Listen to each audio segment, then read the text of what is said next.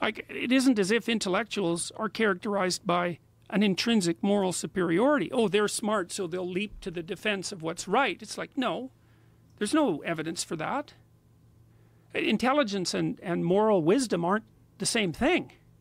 Like, and if you're corrupt and smart, all that makes you is way more treacherous. It doesn't make you less likely to be corrupt. It just makes you much more, you're 50 snakes instead of 2. Or you're 56-headed snakes instead of 2. Like, I've had clients who had very serious personality disorders, who were very intelligent. It's like, that's not necessarily a good thing for them.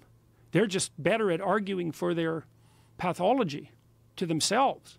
That is a real problem, where people automatically assume that intelligent people are going to be healthy. Yeah, well, they're healthy in that often they do better in the world, you know, because more their successful. skills are, yes, their skills are more marketable and so on. But there's no evidence that there's any relationship between intelligence and morality. I mean, God, let me tell you a story, man. One time I had this client. This woman was just ruined.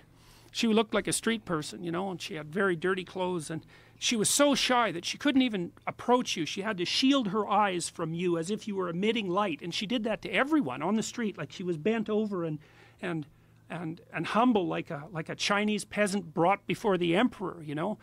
And one of the things I was doing with her in behavior therapy was trying to just get her to present herself in a more normal manner so that people wouldn't shy away from her and, you know, be instantly prejudiced towards her.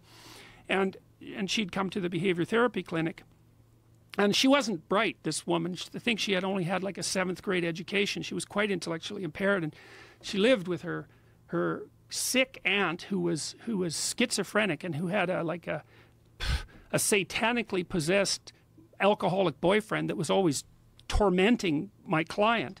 She lived in absolute hell. But she had this dog, and she used to take it out and walk the dog all the time.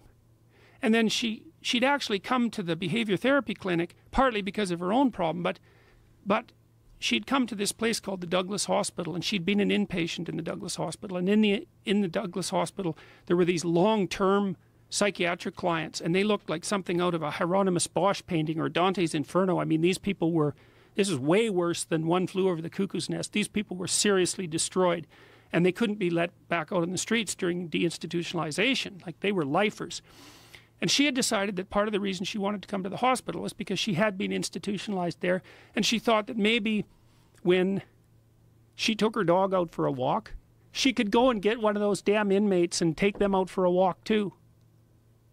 Now, that was a person who was immoral, dumb as a post, just screwed in 50 different directions, nothing going for her.